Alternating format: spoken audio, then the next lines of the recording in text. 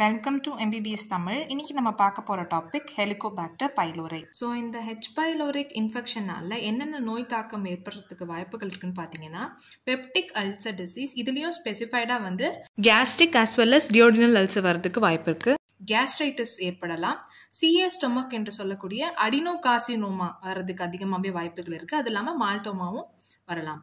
இப்போ நம்ம h.pylori infection பத்தின மார்ஃபாலஜி பார்க்கலாம். So it is a gram negative பெசிலை spiral ஷேப்டாக இருக்க போகுது.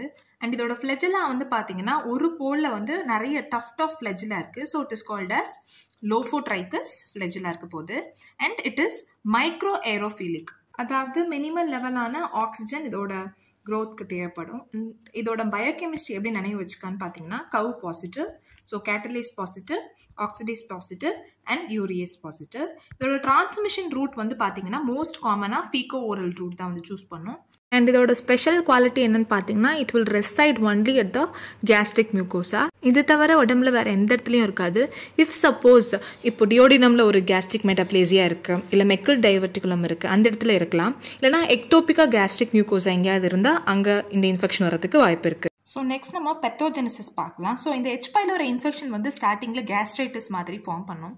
அது வந்து நாளடைவில் என்ன ஆகும்னா க்ரானிக் அட்ரோபிக் கேஸ்ட்ரைட்டிஸாக மாறும். And it will progress into dysplasia and next stage வந்து பார்த்தீங்கன்னா மெட்டாப்ளேசியா ஆகும். அண்ட் அதுக்கப்புறமா கார்சினோமா இன்சிட்டிவ் ஆகும். Then it will progress to invasive carcinoma of the stomach. So இந்த மாதிரி கார்சினோமா அண்ட் இன்ஃப்ளமேஷன் கேஸ்ட்ரைட்டிஸ் வர்றதுக்கெலாம் காரணமாக இருக்கிறது என்னென்ன என்சைம்ஸ் அண்ட் டாக்ஸின்ஸ்ன்றதை பார்க்கலாம். ஸோ இந்த யூரியேஸ் என்சைம் வந்து பார்த்தீங்கன்னா it is specific for h.pylori.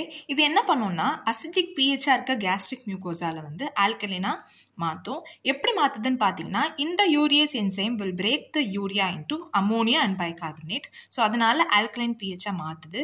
This will facilitate more colonization of the bacteria. Next வந்து பார்த்தீங்கன்னா டீஹைட்ரோஜனேஸ்.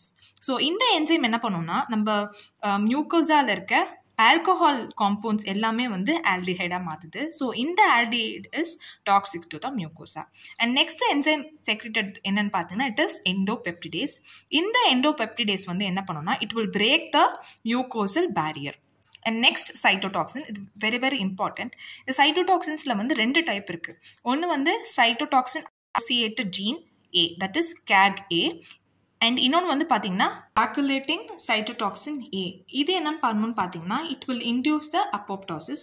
ஸோ இந்த டைப் ஆஃப் சைட்டோடாக்சின்ஸ் தான் வந்து it will lead to inflammation and மாலிக்னன்சிஸ். Next நம்ம இந்த h.pylori இன்ஃபெக்ஷனை எப்படி டயக்னோஸ் பண்ணுறதுன்னு பார்க்கலாம். ஸோ லேப் டயக்னோசிஸில் வந்து ரெண்டு மெத்தட் இருக்குது. ஒன்று வந்து இன்வேசிவ் மெத்தட், இன்னொன்று வந்து நான் இன்வேசிவ் ப்ரொசீஜர்.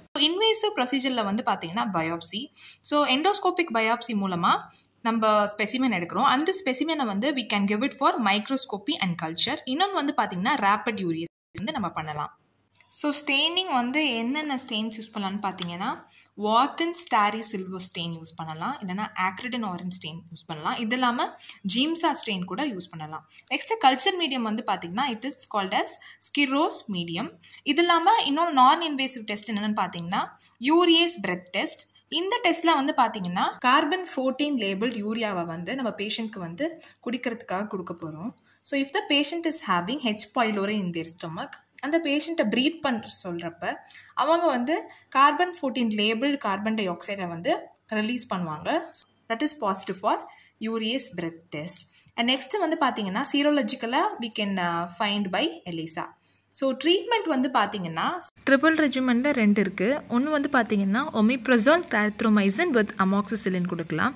இன்னொரு டைப் ஆஃப் ரெஜிமெண்ட் வந்து பார்த்தீங்கன்னா omeprazole clarithromycin அண்ட் metronidazole வரும். குவாட்ரிபிள் ரெஜிமெண்ட்டில் என்னென்ன ட்ரக்ஸ் இருக்குன்னு பார்த்தீங்கன்னா பிஸ்மத் சால்ட்ஸ் இருக்க drugs, tetracycline, omeprazole and metronidazole இருக்குது. ஸோ உங்களுக்கு எங்கள் வீடியோ பிடிச்சிருந்துச்சுன்னா லைக் பண்ணுங்கள், ஷேர் பண்ணுங்கள். மறக்காமல் அடுத்த என்ன டாபிக் வேணுன்றதை கமெண்ட் பண்ணுங்கள். தேங்க்யூ.